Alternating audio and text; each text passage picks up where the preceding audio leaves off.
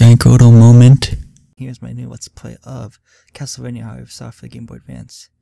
And I don't know what Let's Play number this is, but I'll put it on the screen right now for you. Yeah, it's awesome.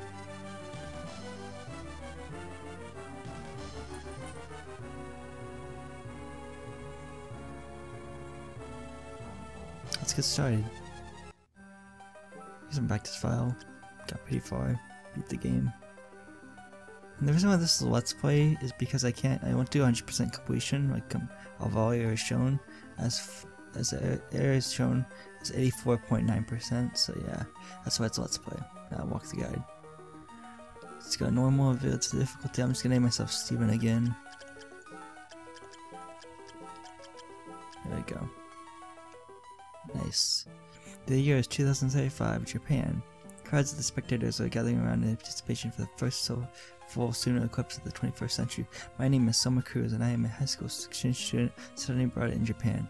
I live near the Hakuba Shrine, an ancient shrine with strong ties to Japanese mythology. My neighbor is my only daughter of the daughter of the shrine's caretaker is both my classmate and my childhood friend. I started making my way to the shrine to make sure the solar eclipse with Muna, but for some reason the stairway led to the shrine was for usual something trying to keep that from destination. I finally managed to get through to the gate. My senses became the picture box son is holding Kayari and dies together with trying to rouse a single son, looking for them in less than half. I don't know. That was bad reading, but oh well. Interesting. Cool transition there. I remember Windows Movie Maker had a transition like that, but it's pixelated and stuff. Oh man. Looks like you coming too. Where am I? Whoa, what happened?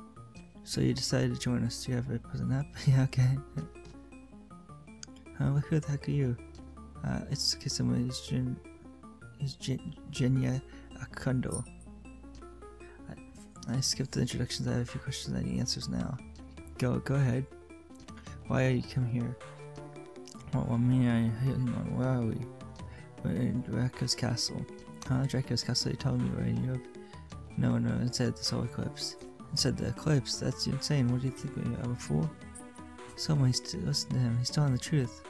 Exactly what talking about. Give me an explanation. Well, it's more like this. Had an enemy.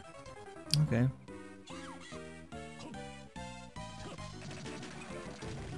Can't protect the girl. Yeah, go back to where you came from.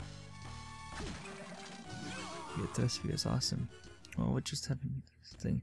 So it has awakened. What has?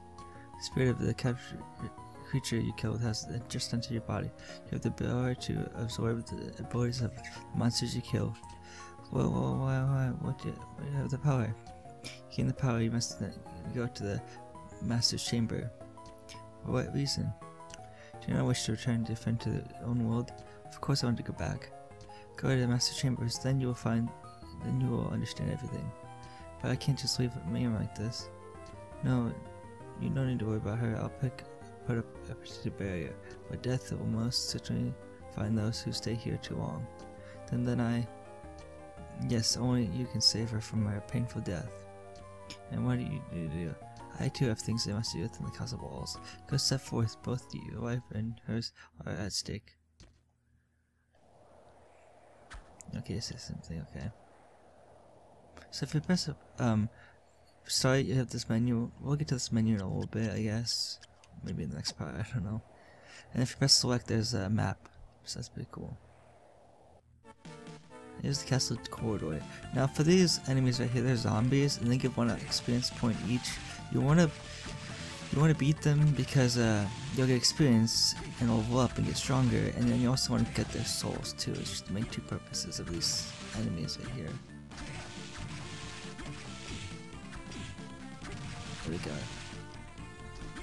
You start with a really bad weapon, but in a short amount of time you can get better items and stuff for the weapons, which is really nice actually. So you're not stuck with this item for the whole game.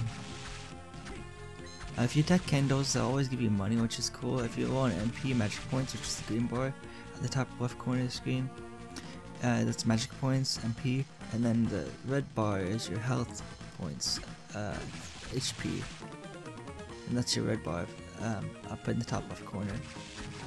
And then if I say candles and lights always give you money, except for if you're low on MP, they'll give you some MP back, which is pretty nice. And then move on to the next room, just cause. So I've never done a Castlevania's. I'll accept this real quick. I've never done a Castlevania game on the channel, so this is a way to change your pace. It's a way to change your pace. Okay, so yeah, a knife is at 15 attack, but if we equip the short sword, it go from 15 to 18. So we want the short sword, obviously. It's a better item. It has a little more range too, because it's longer. Down here.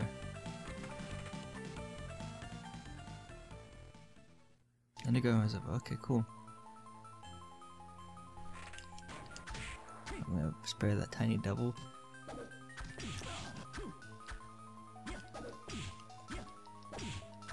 There we go.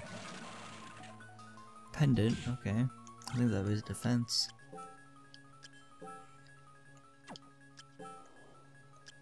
Luck, yeah, from 9 to 10, so yeah, we get 1 more luck point. Okay, we need all the help we can get around the game, so makes sense.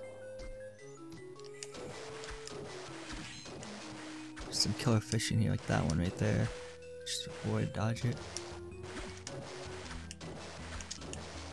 Get some money, I guess.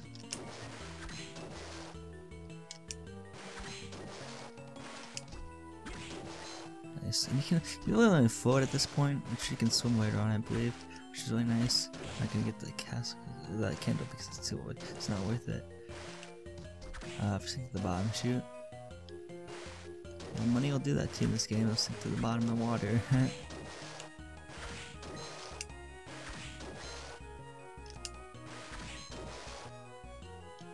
There is some tasty meat. We can't actually swim down here yet, so I have to just go back, I guess.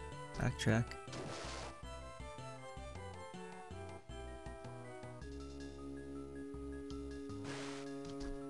Dang it.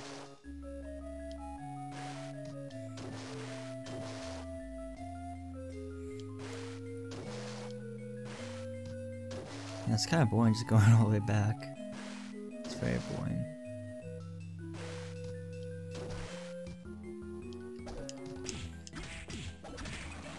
I have less than half my health left. I'm taking too many hits. Let me go back to the other part. Yeah. Now these moments give you really good stuff for the beginning of the game, so it's very worth picking up and noticing and taking note of that at least. Backdash or pressing L. Okay, yeah. If you press L, you can backdash like that, which should be nice. Which should actually be helpful in the upcoming boss fight here. Here's a save point. You want to press up on it near the statue and then press yes. It'll help you all your health points and magic points too, so that's pretty cool. And it's a save point, as I said before, so you'll save your progress. So you don't have to backtrack as much or do anything. Do as much over, which is really nice. Up here is a cloth, I believe, or a cape actually. There is defense. Let's equip that.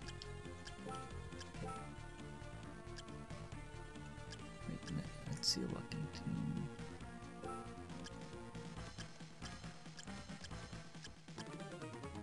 Keep his defense, okay, cool.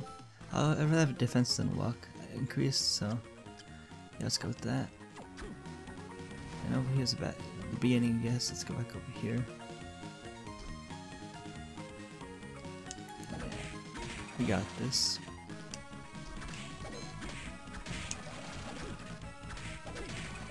I'm getting beat up here.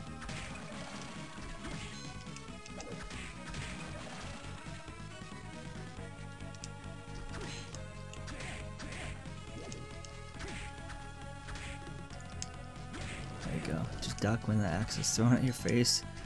Yeah.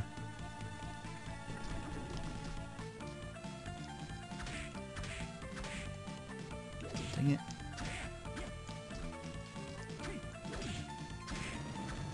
Okay, yeah. I don't think we can go further up there yet, so I'm gonna set that for later.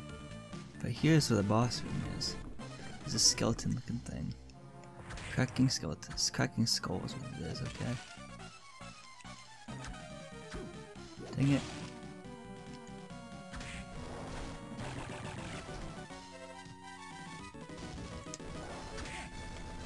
Dodge these fires. I just spin that. I think I didn't dodge that one. I should duck there. Ah, I was hesitant. Okay, you know what? I'm just gonna use that tasty meat. Because I don't want to die in this fight.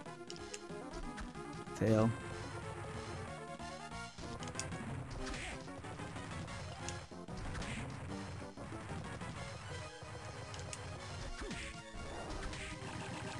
There you go.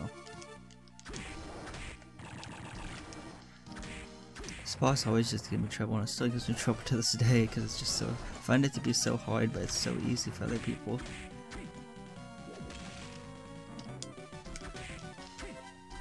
Dang it. Shoot.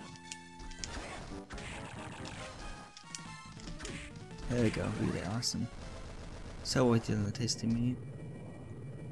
And this orb will heal up all your health and magic points, I believe. I know your health for sure, but maybe not your magic points, but we'll see. I'm pretty sure it does though, because it would make sense that it does.